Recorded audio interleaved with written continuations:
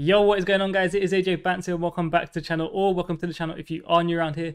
In today's video, I'm going to be showing you how to use the DualShock 4 and the DualSense controller on your PC to play Splitgate. I've got two methods for you guys today, so hopefully if one doesn't work, then the other one should. So let's jump into the PC and I'll show you guys how it's done. Okay, so method number one will be using big picture mode in Steam. So all you're going to want to do is go ahead, open up Steam, and then we're going to click on big picture mode up here in the top right corner. Okay, once big picture mode is open, we're going to come over here to the settings cog.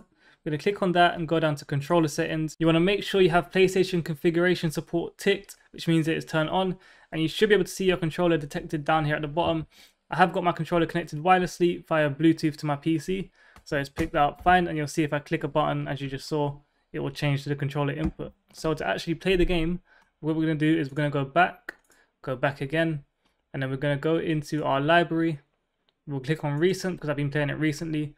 If you haven't been playing it recently, you can just go down to games and scroll through until you find it. You're going to go ahead and click on the game, and then before you click play, just go to manage game, controller options, and then make sure you've got global settings PS turned on, and then it's up to you if you want your rumble feature turned on or off. I prefer to have it off just because it's a bit annoying when you're playing competitively. And then from there, all you need to do is go ahead and launch the game, and you should be good to go with the PS5 controller. And as you can see by the input on the screen, it is now registering the controller.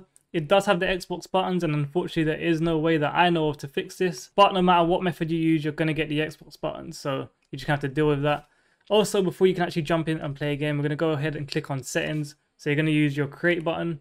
You're going to go down to settings, and you want to scroll over to gameplay and make sure input is set to controller on here as well, not keyboard and mouse, because if it's set to keyboard and mouse, it will still allow you to use your controller in this screen, but once you get into a game, the control will stop working and it will require you to use your keyboard and mouse. So yeah, make sure that is enabled and you'll be good to go. Now the exact same steps apply for the PS4 controller. I'll show you guys really quick so you can see it actually does work. Okay, so we've got the PS4 controller plugged in. The only reason that I have plugged this one in and I'm not using Bluetooth is because I haven't got it set up on Bluetooth currently.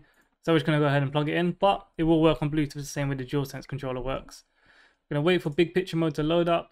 Again, same thing, come over here to settings, controller settings, and it should just detect it straight away if you've turned on the PlayStation config support.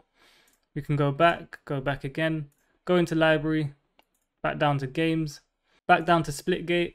We're going to go to manage game, controller options, make sure again this is turned on, global settings, PS for PlayStation. I'll leave my rumble off, and we're going to go ahead and just launch the game, and I'll show you guys it works exactly the same way. And there you go, we've got the game loaded up. As you can see, the controller input is on screen. Whatever I do on the control, it will mimic on there. And yeah, same thing again, make sure you go into settings and you've got the input device set to controller, otherwise you won't be able to play when you're actually in a game. Okay, now I'm going to show you guys method 2, which does not use Steam's big picture mode at all. It's actually a third-party app that I love because I use it on most games that don't support the DualSense for PC. And let me just show you guys what I'm talking about. Okay, so we're going to go ahead and open up the DS4 Windows app. Just going to double click that. Actually, we're going to turn on our Bluetooth as well because we're going to connect our PS5 controller to this first. So we're just going to turn that on. I don't know if you can see the light flashing, but it's instantly connected to DS4 Windows. Now we can just go ahead and open up Splitgate. And as you can see, the controller input has registered. Wherever I click on the control, we'll do the same thing on the screen. DS4 really is just that easy to use.